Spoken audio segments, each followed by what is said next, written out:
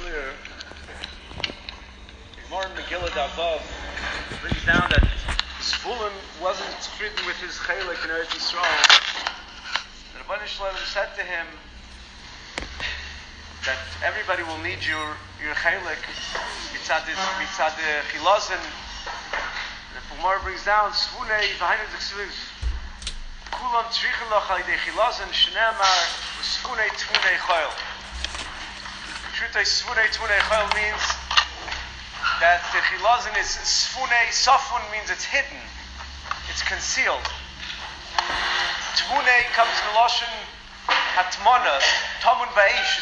It's a lashon of closed up, chol in the sand.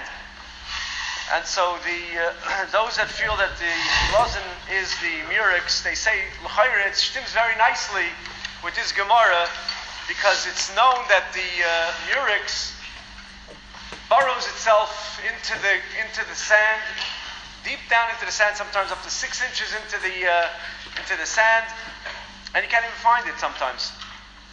As a matter of fact, there's a fellow in Lakewood, Rabbi Yisrael Rosenberg, and he has an aquarium, and people come by and see he has a murex inside his tank. And one day they came by and he was trying to show it to them, and it just disappeared. It wasn't there anymore. They looked throughout the opening, they pushed everything aside. It was gone. They put up signs, missing murex. Anybody finds it, please return to owner. Couldn't find it. So finally the guy left, and he decided he can't. I mean, the murex doesn't disappear overnight. Doesn't just walk out of the tank. And so he emptied out all the water, and he took out all the sand, and 6 inches underneath the sand, there was like sand, it had burrowed itself deep into the sand. L'kayim mashenemar usfunei temunei chol. Mamish was soften in the thing. Except the problem is that the Gemara doesn't say that. The Gemara in Megillah says that Zvulun had 3 brachas. The Rebbeinu Shalom gave him the chilazin. The Rebbeinu Shalom gave him a certain fish called a tris. And the Rebbeinu Shalom gave him zchuchis levana, a crystal, some sand that you can make crystal out of, and he'll make his parnasa through these 3 things. And the Gemara says, sefunei ze chilazin. Sefunei is referring to chilazin. Temunei is not referring to chilazin. Temunei is a tris, and chol is zchuchis. And when it says in the pasuk chol, that's referring to zchuchis levana. So sefunei temunei chol is not necessarily referring to the chilazin itself. The pasuk says sefunei. Sefunei is mashma safun, it's hidden, and that's going on the chilazin. So if you look in Rashi and Megillah over there, Rashi doesn't learn pshat like that. Sefunei, says Rashi, ze chilazin shu davar chashuv.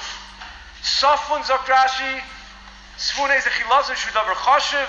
Safun chashuv b'lashon brayse. Safun, the word safun over here in the pasuk is referring to the chilazin. It means chashivas. It doesn't mean hidden.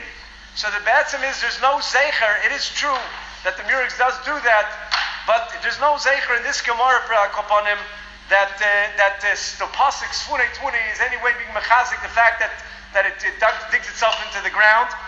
And even if a grad it does, I mean, this is not something which is miyuchad. It's not something which is miyuchad to the murex. Any snail, many types of snails does the same thing. Al-Kapanim, they did find that there's a medrash lekach type, maybe even a sifrizuta. But I brought down somebody, but the medrash lekach type that brings down that sefunei temunei chol ze chilazin shesafun v'tamun b'chol. So that tak is shtickle mashma like that it's all going on the chilazin from the Rishonim's time, and it says safun v'tamun b'chol is going on the chilazin.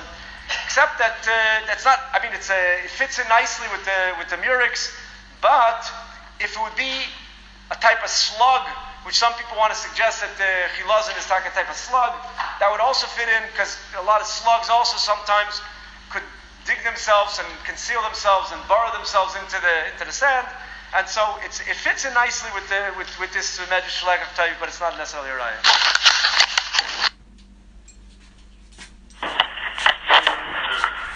The followers of Till, of the murex, they bring a linguistic proof, a proof from languages